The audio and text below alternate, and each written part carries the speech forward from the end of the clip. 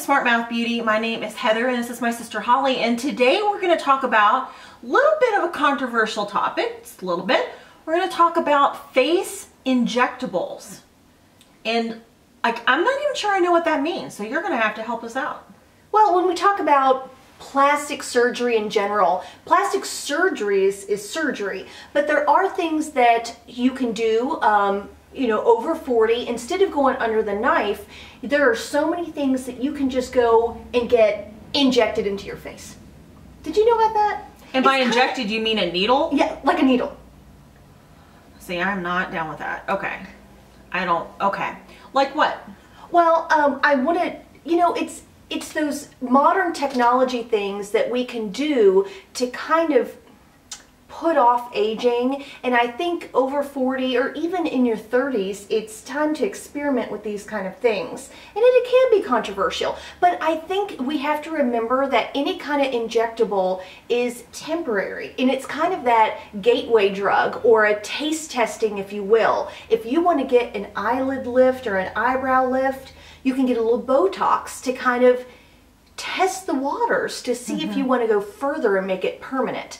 Or if you want to get a lip enhancement, you can do a Juvederm, and I'll talk a little bit about that and what those means. Instead of going under the knife and getting these lips permanently put in, all of the injectables. And then if you don't like it, then you're like left with like a clown mouth. It's pretty permanent, okay, right. Unless you go and get it surgically removed. So I think it's a taste testing, and I do some injectables, but you don't. Right. And I started when I was 30, which was 11 years ago, because I'm always about being preventative instead of trying to turn back the hands of time. So I did it as like a preventative or a proactive kind of thing. Right. So you started with Botox. I did start with Botox because I needed to get rid of my angry face. Oh my God! Did you have the RBF? Well, that's like an actual medical condition, is the RBF, and we'll put what that stands for right down below. Paul will have to look that up. Yeah, he'll need to look that up. But did you have the RBF? I did. Like, people would come up to me and say, "Oh, honey, what's wrong?" And I'd be like, "What? What?" And I was like, "This is my face." You look upset. Well, no, I'm just sitting here doing Sudoku. Well, you look mad. Well, I'm mad now. I'm mad now because you are perceiving something that my face is not supposed to be portraying. What was your face saying to people? That you were mad? That I was mad. Okay, what does your face say now?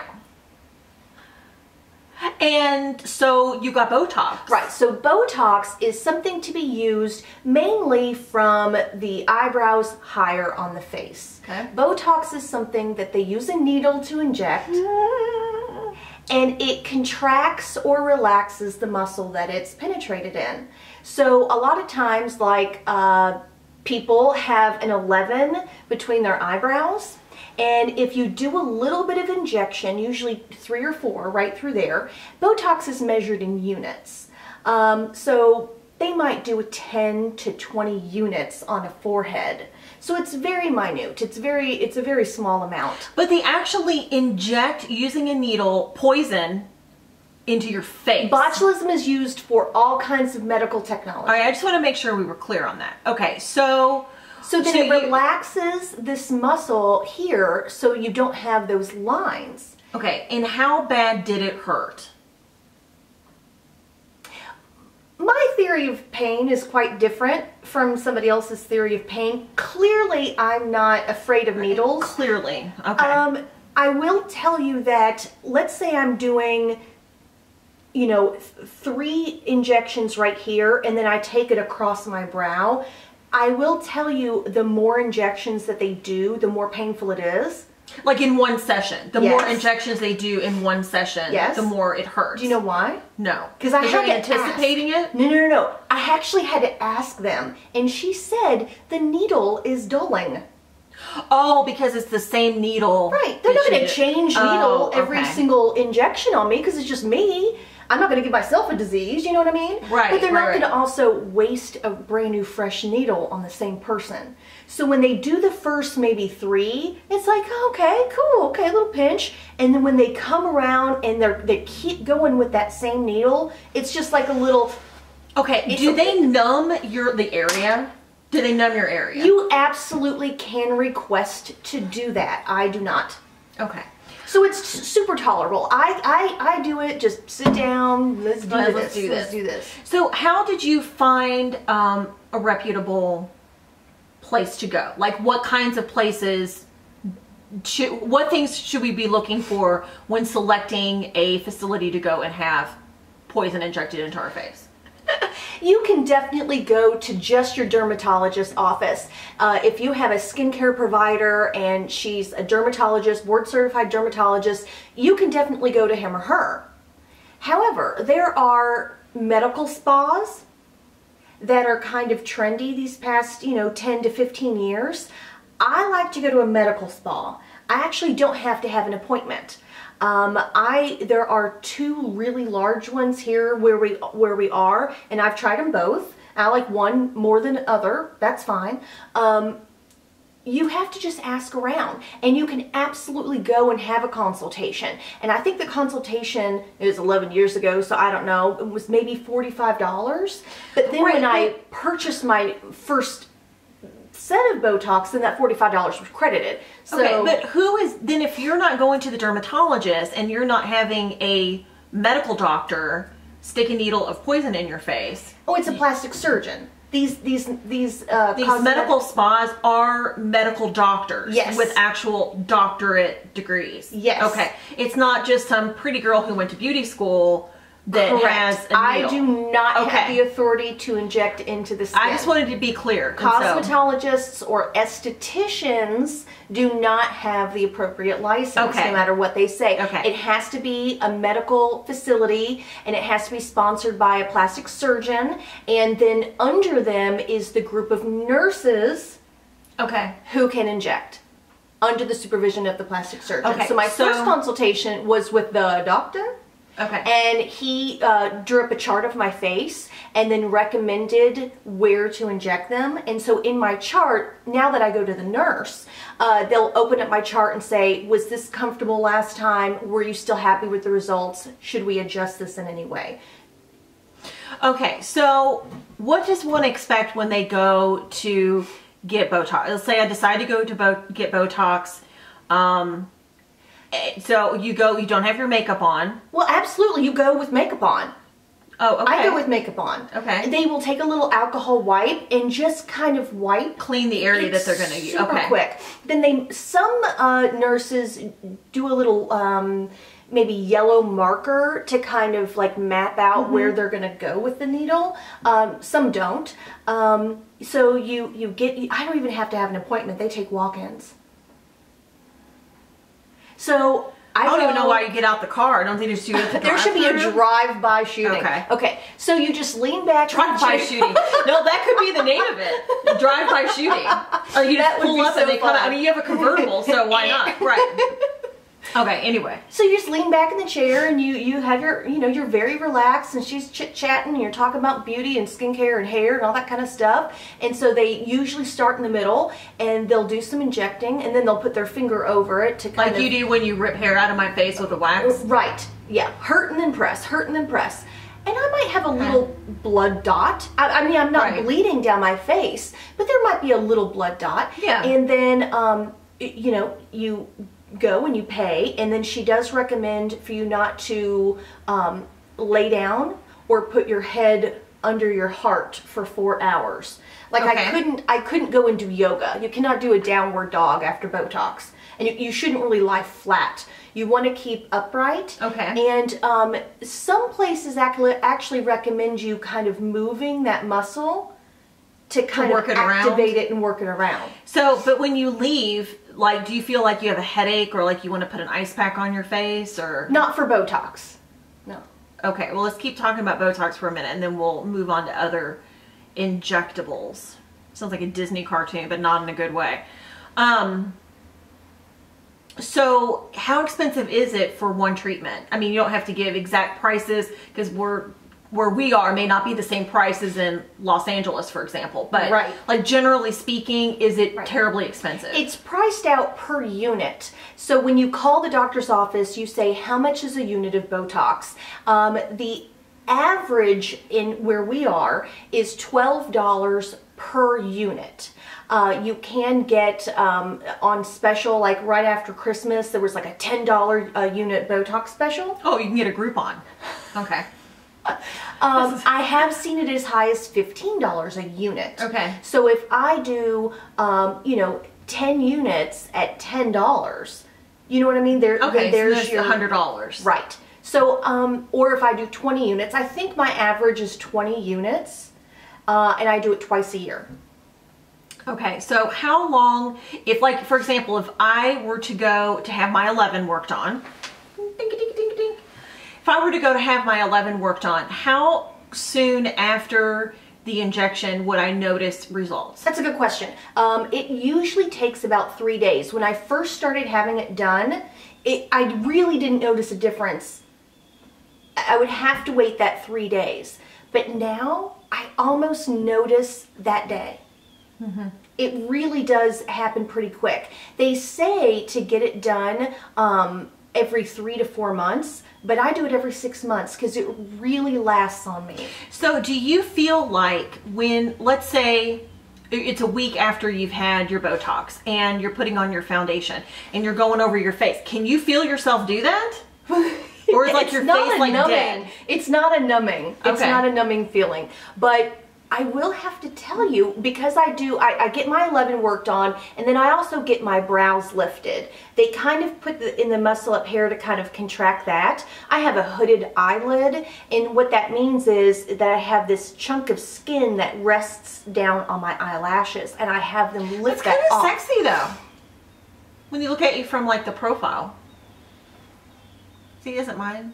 But what I really notice that third or fourth day after getting Botox is that I have to do my eyeshadow differently or my brows differently. I'm like, my brow is way up there. That is way different. In a good way?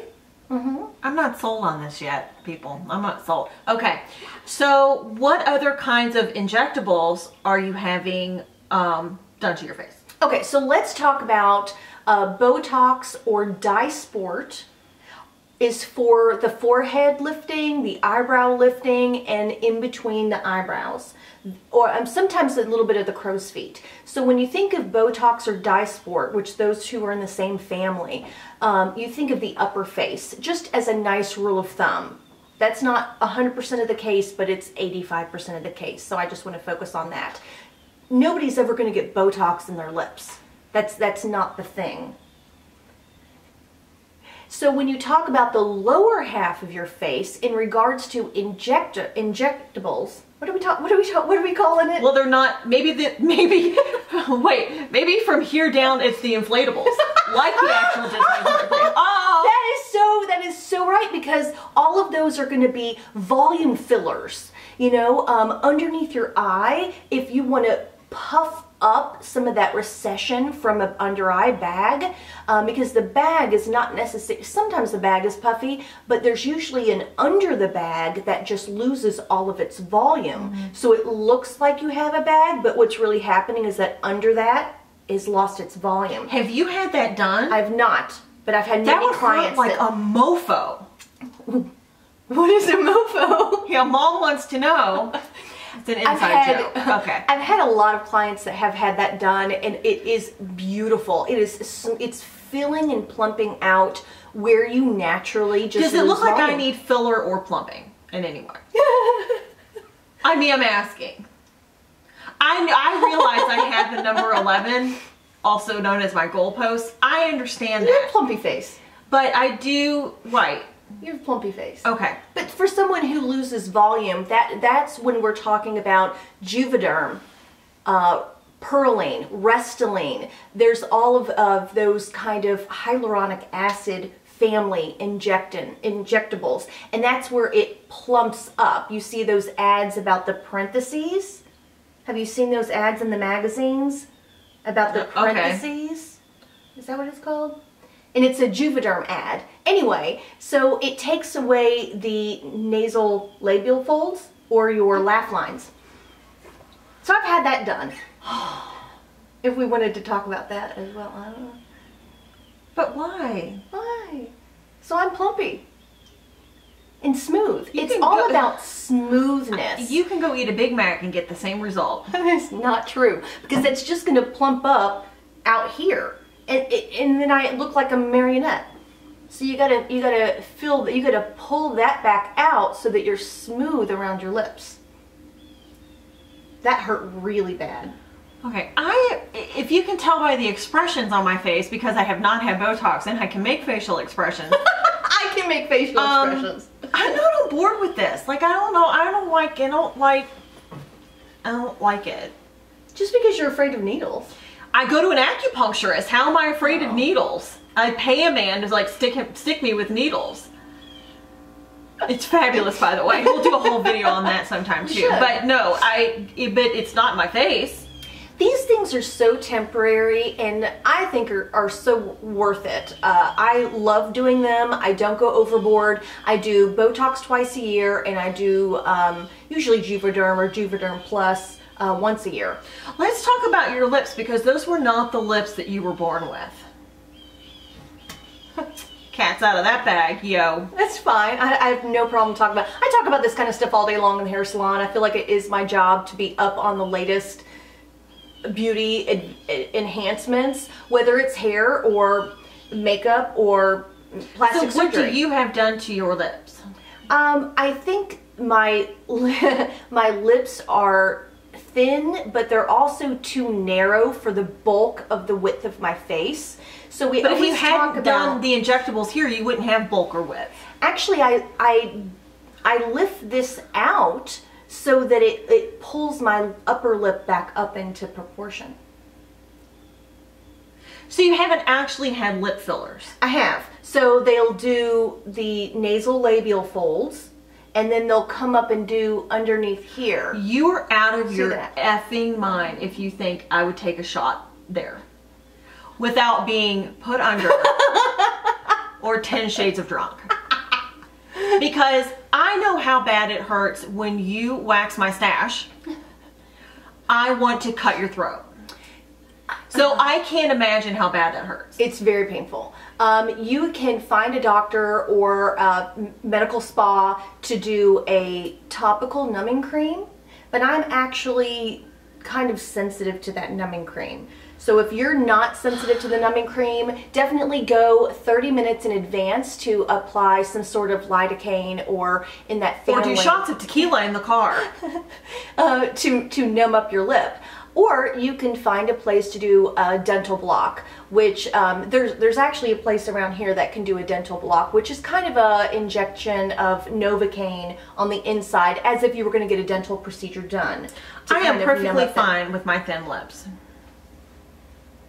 I am so fine with your thin lips too. I have no problem with it. I'm not doing that. I'm on the fence about Botox. No. I will hold your hand. We'll film it. I am on the fence about Botox. I can understand why people do that. I can understand that because I think that will really age you, and nobody wants to walk around with the RBF. I know. I really do understand that, because I know people that personally who walk around and they look like they're just mad at the world, or like they don't feel good or whatever. And I'm in front of the public every hour of every day. But it's like the whole thing with my lips. I'm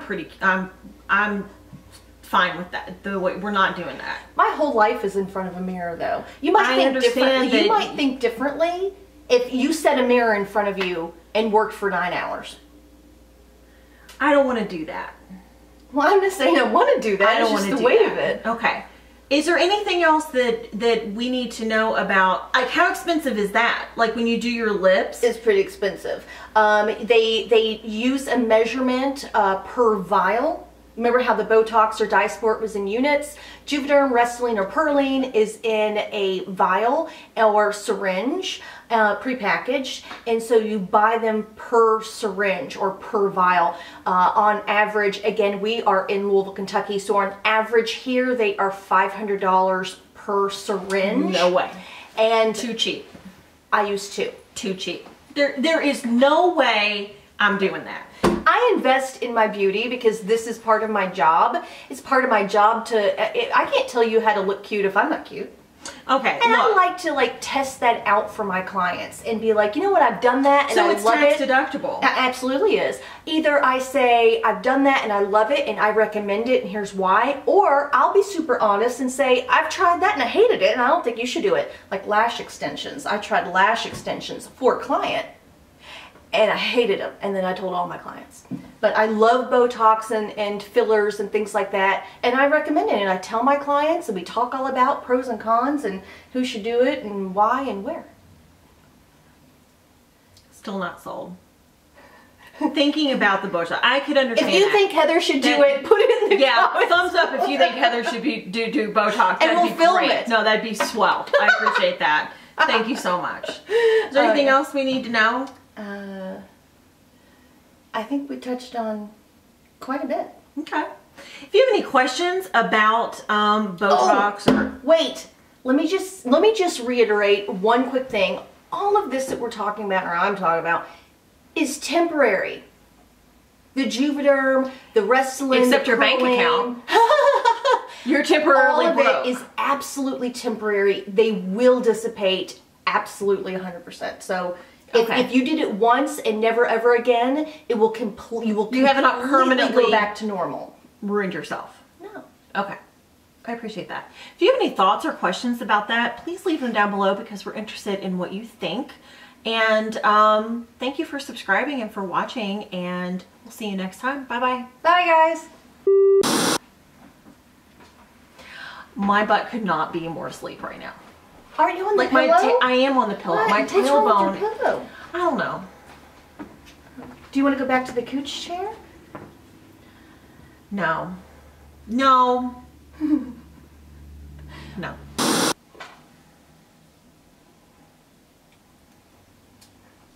Okay, I feel like a little belch coming on. It tastes like And chicken. when Heather says little, that means giant. No, I Okay. have to try to. I have to All right. try to be a lady. Okay, we're on a timer. Okay.